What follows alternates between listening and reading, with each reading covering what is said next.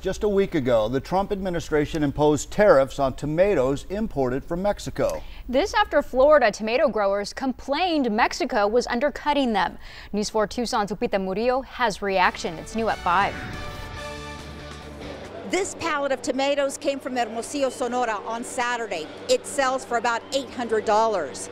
A week ago, this same pallet sold for $150 less.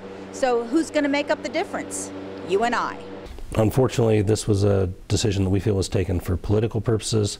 Florida is always a very popular battleground state for electoral votes and all kinds of votes there. Lance Youngmeyer heads the Fresh Produce Association of the Americas. He's talking about the tomato suspension agreement of 2013 between the Commerce Department and Mexico. It states tomatoes from Mexico cannot be sold below $8.30 a box. With the agreement canceled, it means trouble for the produce industry as it relates to tomatoes. It will definitely impact us. Guillermo Martinez is the general manager of Wilson Produce, one of the oldest distributors in Nogales. The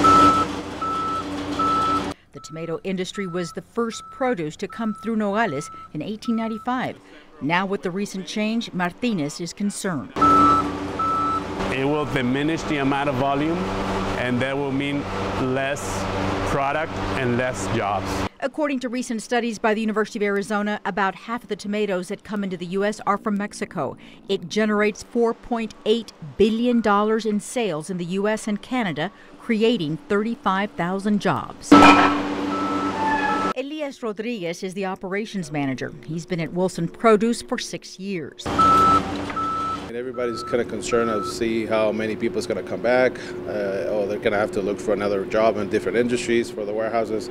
So everybody is on a question mark as to what's going to happen for next season. Negotiations are still ongoing for a new agreement, but until then, be prepared to pay more for the tomatoes in your salad, in your spaghetti sauce, and in your salsa. In Nogales, Arizona, Lupita Murillo, News 4 Tucson. Tomatoes aren't the